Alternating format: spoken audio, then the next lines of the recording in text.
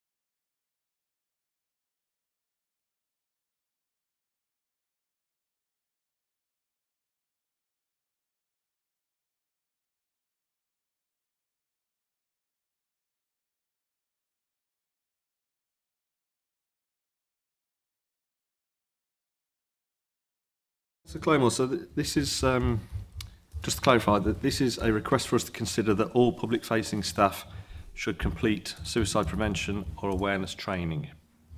That's correct. Okay. In light of that, I'm going to make 3 motions based on that recommendation. One is that the specific recommendation as worded in the report is referred to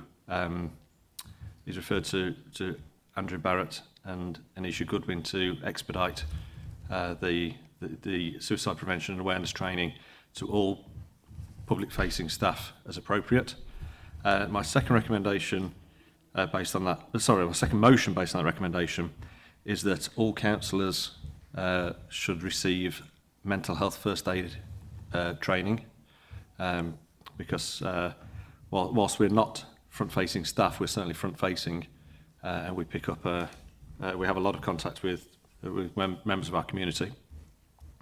And third, I'd like to move the motion that a session is organised for all councillors to receive a presentation from the Samaritans explaining not only their achievements and the good work they do, but actually giving some councillors some real insight as to the type of calls and the type of work they do in the community, because I think it's very easy to assume. So they're my 3 motions based on that recommendation that Councillor Claymore has presented. Councillor Clements. I was just going to say I'm happy to second those, Leader. I have myself done suicide prevention online, and I've done the mental health first aid one online. LGA do them for members, so they're easily available. Okay, thank you. Any further questions or comments? Mr. Barrett. Thank you, Chair. Just if Cabinet could also consider if there is any cost pressure to delivering training that's not contained within any available budgets if they consider releasing suitable contingency to cover the cost of training for this, so we can expedite it. Thank you. Yeah, I assume that would go without saying, but yes, we're aware of that. Yeah. Right. So an additional motion to release specific contingencies where necessary, should there be a cost pressure on delivering that training. Are we all happy with that addition? Yeah. Okay. Before I move to the vote, Councillor Claymore, does that satisfy the request of the committee? Yes, Chair, and I agree with all the additional motions that you've put in. I think that'd be really useful and really helpful, especially for councillors when they're going out and meeting people in their own homes, and sometimes not realising the pressures that these residents are under. So yes, I fully support that. And on the cost one, I did have a look while I'm waiting for an answer back to see whether we do provide it in-house or whether we would have to go to an outside body. I'm still waiting for an answer on that. But yes, thank you. Okay, thank you. Yeah, we can find that out, and if somebody can respond to Councillor Claymore, that'd be useful. Okay, so I've moved those. Councillor Clements has seconded. All those in favour? Okay, that's unanimous, so that is carried. Thank you very much for your time this evening, Councillor Claymore. Thank you. You're quite welcome to stay. But you don't have to. Item 6 on the agenda is Gungate Regeneration Programme in terms of reference, and this is the report of Councillor Doyle. Thank you, Mr. Chairman. The purpose of this report is to provide Cabinet with a proposed governance structure for the Gungate Regeneration Programme to be used to oversee the development and delivery of emerging projects within the scope of the wider programme. Over the past 3 years, significant work has been undertaken to bring forward development of on the town centre regeneration site known as Gungate, comprising land south of Spinning School Lane, which is in council ownership, and land north of Spinning School Lane, which is in multiple ownership. As a result, a formally approved governance structure is now required to ensure the right controls are in place to manage any decision making for the wider programme. It is intended that the governance approach to the terms of reference for the Gungate Regeneration Programme is identical in nature to that of the Future High Street Fund. These terms of reference will create the agreed governance structure, a board with a similar function to the Future High Streets Programme Board, relevant delegated powers of decision making, and a framework for financial controls to ensure the programme can progress within its set parameters and detailing the necessary scrutiny arrangements. To note, recently the Corporate Scrutiny Committee reviewed and considered the draft terms of reference and proposed governance for the Gungate Regeneration Programme. This took place on the 6th of October. The outcome of that review was the following. There are a member of one of the opposition parties be represented on the board programme, and for this to be decided at Cabinet. Which member of the opposition to attend would be agreed by the leader of each opposition party. The level of financial control remains the same as the current Future High Street levels. So, the recommendations to Cabinet are as follows. First, to approve the terms of reference for the Gungate Regeneration Programme, and secondly, also consider proposals from Corporate Scrutiny Committee that a member of one of the opposition parties become a board member. Thank you, Mr. Chairman. Thank you, Councillor Doyle. Any questions or comments from the Cabinet? Just silence. Okay, I think the key thing we need to really keep in mind when we're considering not only this paper but future papers, and that is the Programme Board Terms of Reference, the very first line. The Programme Board has a strategic role that includes several responsibilities and accountabilities. This is not a management board, it's a programme board, and that's exactly where councillors should sit in the process. So if there are no further questions or comments from Cabinet, do you have a motion to move, Councillor Doyle?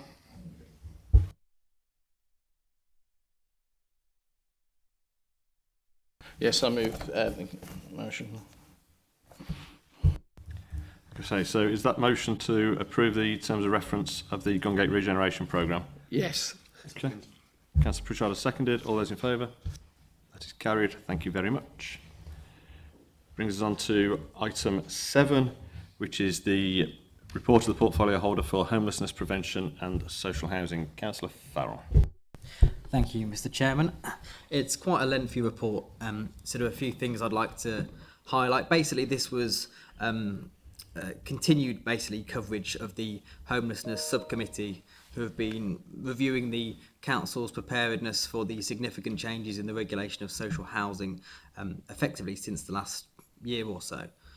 Around February this year, an external self-assessment was commissioned, and the findings are set out in this report. It's good news for the council. There are some learnings as well, but we're doing very well. I'd also like to highlight a couple of things. I think it's very important that we as a council put the tenants at the heart of what we do. So I've introduced onto the homelessness subcommittee a couple of tenants from the tenant consultative group, Sally and Iris. They took part in the most recent meeting. So there's a few recommendations on there, including to involve tenants more and endorse the findings of the self-assessment. Thank you, Chair. Okay, thank you. Any questions or comments from Cabinet? Nothing at all. Okay, the only comment I was going to make was it's good to see involvement with tenants being part of that committee. My only concern, and it's not a concern directly around this, it's about tenant participation, and always has been the same concern, is are we reaching the people we need to reach when we're dealing with tenant consultative panels and representation? But that is a question that will continue to be around and forever and a day, because it's an open-ended one. Any further? Oh, sorry, Councillor Farrell.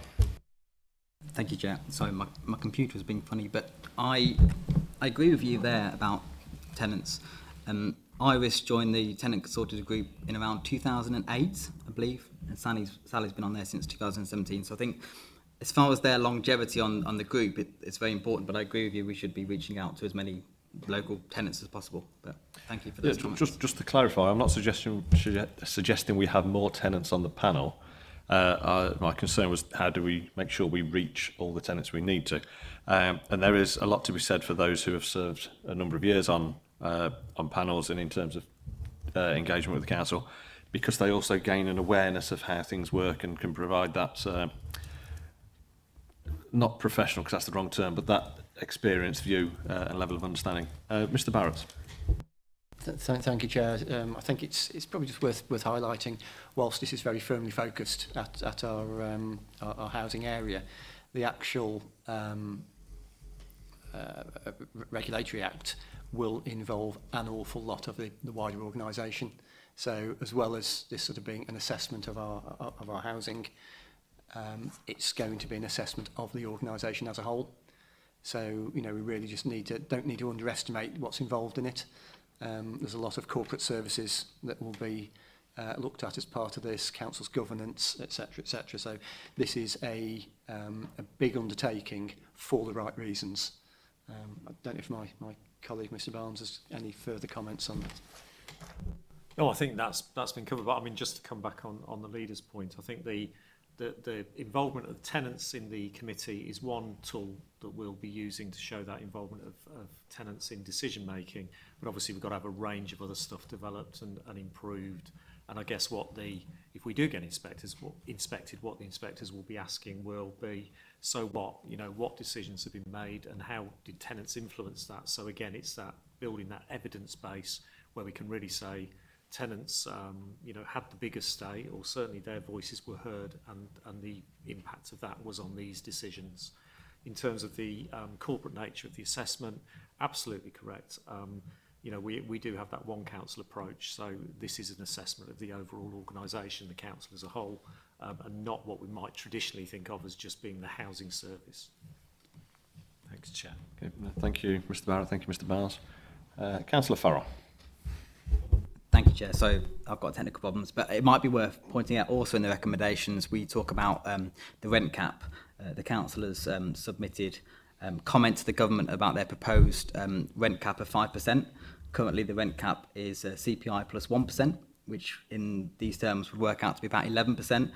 So there is an issue maybe in the future for us if the government do decide to go to the 5% rent cap.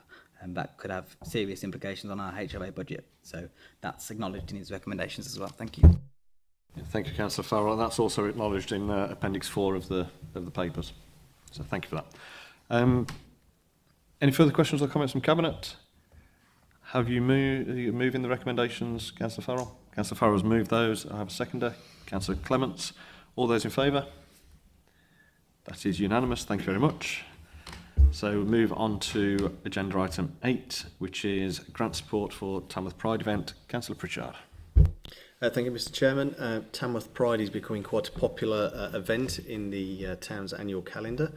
So the report seeks to release £5,000 annually from a contingency budget to be used as a grant towards Tamworth Pride for a period of 3 years, and Cabinet give authority to the Theatre Artistic and Events Manager to release the grant annually to the Tamworth Pride Committee to enable that to go forward. So I'm happy to take any questions, but it's really just a report to release a small amount of funding to help support that event. Thank you, Councillor Pritchard. Any questions or comments? Councillor Clements. Yeah, can I just ask, so we're just going to be providing the funding, they are still going to run the event? Yes. Councillor Pritchard.